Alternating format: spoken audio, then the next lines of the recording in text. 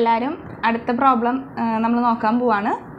ഇത് July 2017 part ബിയിൽ ചോദിച്ചിട്ടുള്ള ഒരു ക്വസ്റ്റ്യൻ ആണ്. അപ്പോൾ എല്ലാവരും വീഡിയോ കാണുന്നതിന് മുമ്പ് ഇതുവരെ സബ്സ്ക്രൈബ് ചെയ്യാത്ത ആരെങ്കിലും ഉണ്ടെങ്കിൽ വീഡിയോ ഒന്ന് സബ്സ്ക്രൈബ് ചെയ്യുക, ലൈക്ക് ചെയ്യുക, പിന്നെ ഫ്രണ്ട്സിനൊക്കെ ഷെയർ ചെയ്യുക. ഒപ്പം നിങ്ങളുടെ ഡൗട്ട്സും പിന്നെ എന്തെങ്കിലും കമൻറ്റ്സ് ഉണ്ടെങ്കിൽ അതും ആഡ് ചെയ്യണം.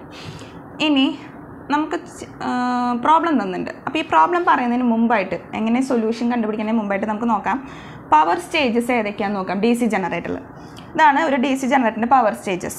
ആദ്യം ഒരു മെക്കാനിക്കൽ അല്ലേ, ജനറേറ്റർ എന്ത് ചെയ്യാം, മെക്കാനിക്കലിനെ ഇലക്ട്രിക്കലായിട്ട് കൺവേർട്ട് ചെയ്യും. നമ്മൾ ലാസ്റ്റ് വീഡിയോയിൽ ഞാൻ തെറ്റി പറഞ്ഞിരുന്നു എന്ന് തോന്നുന്നു, electrical to mechanical. Actually generator അത് ബൈ മിസ്റ്റേക്ക് പറഞ്ഞാണ്, ജനറേറ്റർ മെക്കാനിക്കലിനെ ഇലക്ട്രിക്കലായിട്ട് കൺവേർട്ട് ചെയ്യും. അപ്പോൾ നമ്മളൊരു മെക്കാനിക്കൽ ഇൻപുട്ട് പവർ കൊടുക്കുകയാണ്. അതായത് നമ്മുടെ ഒരു പ്രൈം മൂവർ ഉണ്ടാവും, ഒരു ജനറേറ്ററിന് വർക്ക് ചെയ്യിപ്പിക്കാനുള്ള ഒരു പ്രൈം മൂവർ. നമ്മൾ സ്റ്റീം പവർ പ്ലാന്റ് അല്ല അങ്ങനെയൊക്കെ പറയുന്ന പോലെ ടർബൈൻസോ അങ്ങനെ ഏതെങ്കിലുമൊക്കെ ആയിരിക്കും പ്രൈം മൂവർ. അപ്പോൾ അതിൻ്റെ ഔട്ട്പുട്ടാണ് ജനറേറ്ററിൻ്റെ ഇൻപുട്ട്. അപ്പോൾ ആ ഇൻപുട്ടിൽ നിന്ന് എന്ത് വരും, മെക്കാനിക്കൽ ലോസസ്, അതായത് അയൺ ആൻഡ് ഫ്രിക്ഷണൽ ലോസസ് കുറച്ച് മിസ്സാവും, നമുക്ക് ലോസ് ആയിപ്പോവും. ആ ലോസസ് കഴിഞ്ഞിട്ട് ബാക്കിയുള്ളതാണ് നമുക്ക് എവിടെ കിട്ടുന്നത്, ജനറേറ്ററിൻ്റെ പവറിൽ ഇൻപുട്ട് പവറായിട്ട് കിട്ടുന്നത്. അതായത് ജനറേറ്ററിൽ ഡെവലപ്പ് ചെയ്യുന്ന പവർ EGIA എന്ന് പറയുന്നത്.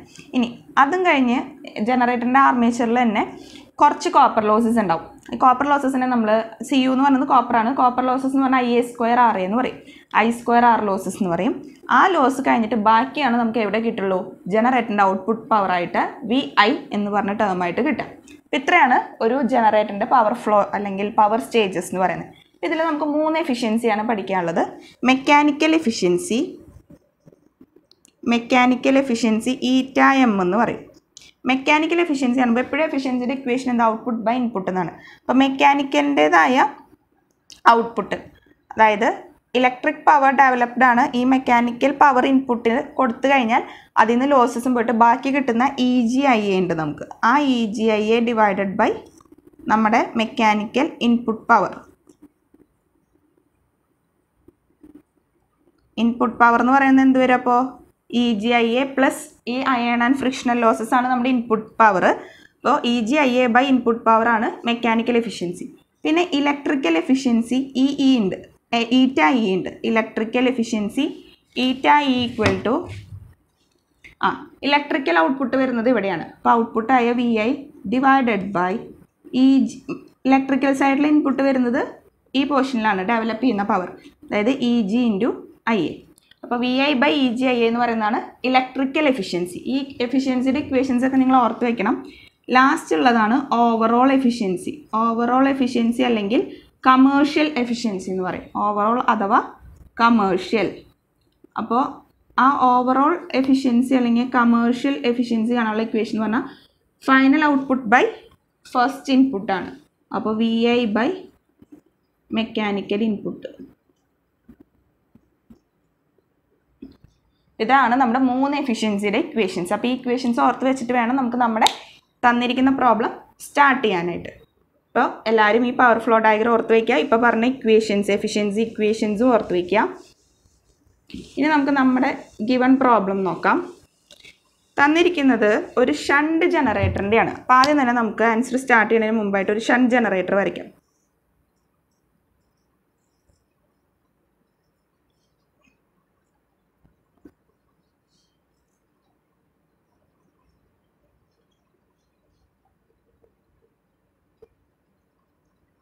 IL, IA, ISH, RSH, V,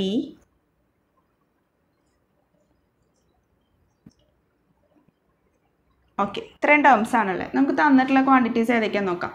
A shunt generator delivers 195. Deliver ചെയ്യുന്ന കറണ്ട് എന്ന് പറഞ്ഞാൽ ഏത് കറണ്ടാണ്, ലോഡ് കറണ്ട് ആണ്. അപ്പോൾ ആ ഡെലിവർ ചെയ്യുന്ന current IL equal to 195 ampere. അപ്പോൾ ആദ്യം ഗിവൺ ഡാറ്റാസ് എഴുതാം ഏത് പ്രോബ്ലത്തിലായാലും. V equal to 250 volt. Armature and shunt field resistances എന്ന് പറയുമ്പോൾ RA ആദ്യത്തെ വാല്യൂ ആണ് 0.02 Ω. ഞാൻ നേരത്തെ വീഡിയോയിൽ പറഞ്ഞിരുന്നു, എപ്പോഴും ഏറ്റവും ഹയസ്റ്റ് റെസിസ്റ്റൻസ് വരിക ഷണ്ട് ഫീൽഡിനും, ലോവസ്റ്റ് വരിക സീരീസിനും, മിഡിലാണ് ആർമേച്ചറിന് വരിക. ഇനി ഇത് അയൺ ആൻഡ് ഫ്രിക്ഷണൽ ലോസസ് പറഞ്ഞിട്ടുണ്ട്. അതിനെ നമുക്കിപ്പോൾ ലോസസ് അല്ലേ, അപ്പോൾ ഞാൻ ഇവിടെ W എന്നാണ് യൂസ് ചെയ്യുന്നത്. എന്ത് ലെറ്റർ വേണം യൂസ് ചെയ്യാം. ഞാൻ W അയൺ ആയതുകൊണ്ട്, അയൺ മെക്കാനിക്കൽ ലോസസ് ആയതുകൊണ്ട് WM എന്നാണ് എടുക്കുന്നത്. മെക്കാനിക്കൽ ലോസസ് തന്നിരിക്കുന്നത് 950 വാട്ട്. നിങ്ങൾക്ക് നൊട്ടേഷൻ എന്ത് വേണേൽ യൂസ് ചെയ്യാം. നമുക്ക് ആദ്യം കണ്ടുപിടിക്കേണ്ടത് EMF ജനറേറ്റഡ് EMF EG കാണാനുള്ള ഇക്വേഷൻ എന്തായിരുന്നു? ഒരു ഷണ്ട് ജനറേറ്റർ ആണെങ്കിൽ EG കാണാനുള്ള ഇക്വേഷൻ V + IA × RA. ആർമേച്ചറിൽ ഡ്രോപ്പും കൂടെ കൺസിഡർ ചെയ്യണം. അപ്പോൾ IA RA ആണ് കൺസിഡർ ചെയ്യേണ്ടത്. അപ്പോൾ നമുക്ക് ആദ്യം എന്തറിയണം? IA അറിയണം. അപ്പോൾ IA അറിയണമെങ്കിൽ IA = എന്ത് വരും? ഈ സർക്യൂട്ട് നോക്കിയാൽ IA എന്താണെന്ന് അറിയാം. നമുക്ക് IL + ISH ആണ്. ISH + IL ആണ്. ഇതിൽ IL അറിയാം, ISH അറിയില്ല. അപ്പോൾ നമുക്ക് ആദ്യം തന്നെ ISH കാണാം. ISH കാണാനുള്ള ഇക്വേഷൻ V/RSH എന്നാണ് ഷണ്ടിന്. ISH എന്ന് പറഞ്ഞു കഴിഞ്ഞാൽ V/RSH. ആ രണ്ട് ക്വാണ്ടിറ്റീസ് നമുക്ക് തന്നിട്ടുണ്ട്. അപ്പോൾ ISH = V250/50 അല്ലേ?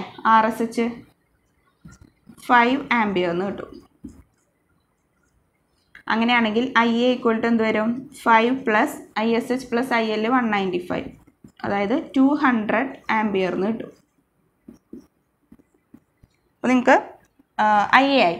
ഇനി നമുക്ക് ആരെ കണ്ടുപിടിക്കാം? First പാർട്ടായ EMF generated. ഇപ്പോൾ എക്സാമിന് എഴുതുമ്പോൾ EMF ജനറേറ്റഡ് എന്നൊക്കെ പറഞ്ഞിട്ട് തന്നെ എഴുതാം. EG = 250 + IA × RA. അപ്പോൾ 200 × RAയുടെ സ്ഥാനത്ത് 0.02. ഇത് കാൽക്കുലേറ്ററിൽ കണ്ടുപിടിക്കാം. ബ്രാക്കറ്റ്സ് ഒക്കെ കറക്റ്റായിട്ട് തന്നെ പ്ലേസ് ചെയ്യണം. 200 × 0.02 254 എന്ന് കിട്ടും. ആൻസർ 254 വോൾട്ടാണ്. അപ്പോൾ ഫസ്റ്റ് പാർട്ട് കഴിഞ്ഞു. ഇനി സെക്കൻഡ് പാർട്ട് എന്ന് പറയുന്നത് കോപ്പർ ലോസസ് ആണ്. കോപ്പർ ലോസസ് കാണാനുള്ള ഇക്വേഷൻ IA² RA എന്നാണ്. അപ്പോൾ IA നിങ്ങൾക്ക് കിട്ടിയിട്ടുണ്ട് 200 സ്ക്വയർ ഇൻറ്റു 0.02. 200 സ്ക്വയർ ഇൻറ്റു 0.02 എന്ന് പറയുമ്പോൾ 800 വാട്ടാണ് ലോസിൻ്റെ യൂണിറ്റ്. അപ്പോൾ 800 വാട്ട് എന്ന് കിട്ടി കോപ്പർ ലോസസ്. ഇനി നമുക്ക് നെക്സ്റ്റ്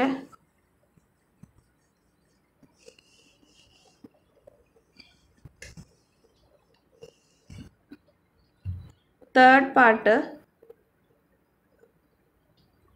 എന്ന് പറയുന്നത് ഔട്ട്പുട്ട് ഓഫ് പ്രൈം മൂവർ. അപ്പോൾ ഔട്ട്പുട്ട് ഓഫ് പ്രൈം മൂവർ കണ്ടുപിടിക്കണം. അപ്പോൾ നേരത്തെ പറഞ്ഞ പവർ സ്റ്റേജസ് ഇല്ലേ, പവർ ഫ്ലോ ഡയഗ്രാം, അത് ഓർത്ത് വെക്കണം. അപ്പോൾ ഔട്ട്പുട്ട് ഓഫ് പ്രൈം മൂവർ എന്തായിരുന്നു? ആദ്യം ഔട്ട്പുട്ട് ആയിരുന്നു നമ്മുടെ ഇൻപുട്ട് ഓഫ് ജനറേറ്റർ എന്ന് പറഞ്ഞാൽ. അപ്പോൾ അതായത് മെക്കാനിക്കൽ ഇൻപുട്ട്. അതിൽ നിന്ന് ഫ്രിക്ഷൻ ആൻഡ് വിൻറ്റേജ് ലോസസ് കഴിഞ്ഞിട്ടാണ് നമുക്ക് എന്ത് കിട്ടിയിരുന്നത്? EGIA ഇലക്ട്രിക്കൽ പവർ ഡെവലപ്ഡ് എന്ന് പറഞ്ഞത്. അപ്പോൾ നമുക്ക് എന്ത് ചെയ്യാം? പ്രൈം മൂവറിൻ്റെ ഔട്ട്പുട്ട് കാണണമെങ്കിൽ EGIA-യുടെ കൂടെ ആരും കൂടെ ആഡ് ചെയ്താൽ മതി? ഈ മെക്കാനിക്കൽ ലോസസും കൂടെ ആഡ് ചെയ്താൽ മതി. WM. അതായത് മെക്കാനിക്കൽ ഇൻപുട്ടിൽ നിന്ന് WM മൈനസ് ചെയ്യുമ്പോഴാണ് നമുക്ക് ആരെ കിട്ടുന്നത്? EGIA എന്ന് കിട്ടുന്നത് അല്ലേ? സ്റ്റാർട്ട് ചെയ്തത് നമ്മൾ മെക്കാനിക്കൽ ഇൻപുട്ടിൽ നിന്നാണ്. അതിൽ നിന്ന് WM പോയിട്ടാണ് നമുക്ക് EGIA കിട്ടുന്നത്. അപ്പോൾ ആ മെക്കാനിക്കൽ ലോസസും EGIA കൂടെ ആഡ് ചെയ്താൽ ആരെ കിട്ടും? മെക്കാനിക്കൽ പവർ ഇൻപുട്ട് അല്ലെങ്കിൽ ഔട്ട്പുട്ട് ഓഫ് ദ പ്രൈം മൂവർ കിട്ടും. സോ EG ഇപ്പം നിങ്ങൾക്ക് 254 ഉണ്ട്. സബ്സ്റ്റിറ്റ്യൂട്ട് ചെയ്യാം. ഇൻറ്റു 200 + 950 ആണ് മെക്കാനിക്കൽ ലോസസ്. എത്ര പേരുണ്ടെന്ന് നോക്കാം. 254 × 200 + 950 51750 വാട്ട് എന്ന് കിട്ടും. 51750 വാട്ട് എന്ന് കിട്ടി. അപ്പം 3 എണ്ണം കഴിഞ്ഞു.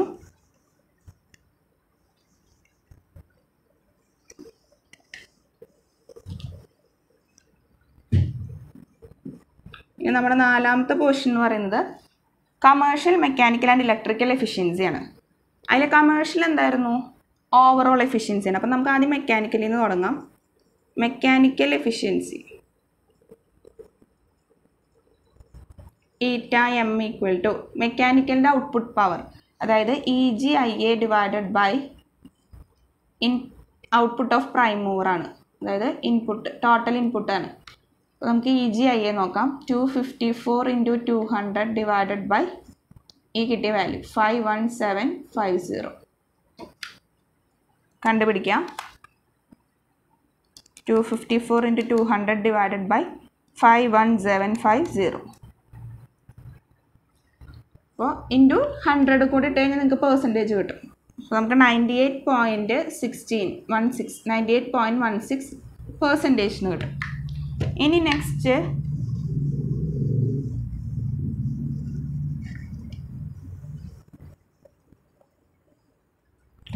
കണ്ടത് ഇലക്ട്രിക്കലിൻ്റെ എഫിഷ്യൻസിയാണ്.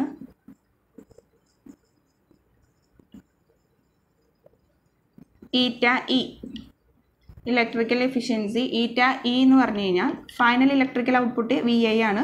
VI/EGIA.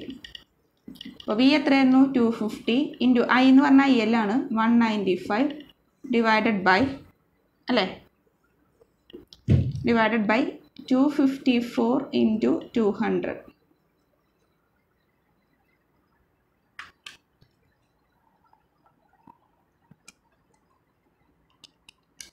$250 into 195 divided by 254 into 200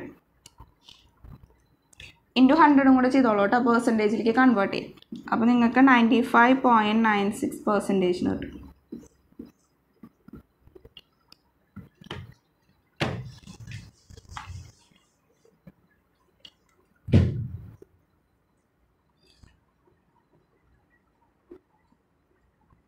ഇനി നെക്സ്റ്റ് എന്ന് പറയുന്നത് overall എഫിഷ്യൻസിയാണ്.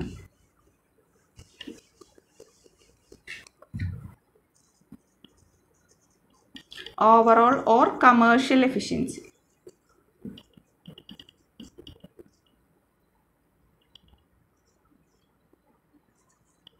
Overall or commercial efficiency ഈറ്റ equal to VI by input power. 250 into 195 divided by input power 51750 into 100% convert ചെയ്യാം. 250 into 195 divided by 51750. Answer 94.20%. അപ്പോൾ 3 എഫിഷ്യൻസി കിട്ടി. അപ്പോൾ ഏറ്റവും കൂടുതൽ എഫിഷ്യൻസി മെക്കാനിക്കൽ എഫിഷ്യൻസിയാണ് 98.16. അതങ്ങനെ ആയിരിക്കും, കാരണം ഇൻപുട്ട് പവർ കൊടുത്തിട്ട് അതിൽ നിന്ന് ഫ്രിക്ഷണൽ ലോസസ് മാത്രം കഴിഞ്ഞിട്ട് ബാക്കി കിട്ടുന്നതാണ് ഇലക്ട്രിക്കൽ പവർ ഡെവലപ്ഡ് അല്ലേ. അപ്പോൾ അതേ ഡിവൈഡ് ബൈ, അതായത് ഔട്ട്പുട്ട് അതിൻ്റെ ന്യൂമറേറ്റർ ഔട്ട്പുട്ട് പവർ കൂടുതലാണ് ഈ കേസിൽ, മെക്കാനിക്കലിൻ്റെ കേസിൽ. പിന്നെ ഓരോ പ്രാവശ്യം കഴിയുന്നവരും ഇതിപ്പോൾ ഫൈനൽ റേഞ്ചിലേക്ക് എത്തി. നമ്മുടെ ഇലക്ട്രിക്കൽ എന്ന് പറഞ്ഞാൽ ഇലക്ട്രിക്കൽ ഔട്ട്പുട്ട് സൈഡിലാണ് ഇലക്ട്രിക്കൽ ക്വാണ്ടിറ്റി. അപ്പോൾ അതിൻ്റെ ഇടയിൽ വീണ്ടും കോപ്പർ ലോസസും ബാക്കി എല്ലാം കഴിഞ്ഞിട്ടാണ് നമുക്ക് കിട്ടുന്നത്. അപ്പോൾ അതുകൊണ്ട് തന്നെ മെക്കാനിക്കൽ പവർ ആയിരിക്കും ഏറ്റവും ഹയസ്റ്റ്. പിന്നെ അത് സ്റ്റെപ്പ് ബൈ സ്റ്റെപ്പ് കുറഞ്ഞു വരും. 98.16 ഉണ്ടായിരുന്നത് ഇലക്ട്രിക്കൽ ആകുമ്പോൾ 95 ആയി. ഓവറോൾ എഫിഷ്യൻസി ആകുമ്പോൾ എഗെയിൻ കുറഞ്ഞിട്ട് 94%. അപ്പോൾ ഇതാണ് ഈ പ്രോബ്ലം. ഒരു പവർ ഫ്ലോ യൂസ് ചെയ്തിട്ട് അല്ലെങ്കിൽ പവർ ഫ്ലോ ഇക്വേഷൻസ് അല്ലെങ്കിൽ പവർ സ്റ്റേജസ് യൂസ് ചെയ്തിട്ട് ലോസസിൻ്റെ ഒക്കെ ഇൻക്ലൂഡ് ചെയ്തിട്ട് എഫിഷ്യൻസി കണ്ടുപിടിക്കാനുള്ള ഒരു പ്രോബ്ലം ആയിരുന്നു. നിങ്ങൾക്ക് ചോദിച്ചിട്ടുണ്ടായിരുന്ന പ്രോബ്ലമാണ്. ഇതെല്ലാവരും നന്നായി വർക്കൗട്ട് ചെയ്ത് നോക്കുക. ഇനി ഇതേപോലത്തെ മോഡൽ പ്രോബ്ലം നമുക്ക് ഇനി നെക്സ്റ്റ് ഒരെണ്ണം കൂടി ഉണ്ട്, അതും കൂടെ നോക്കാം.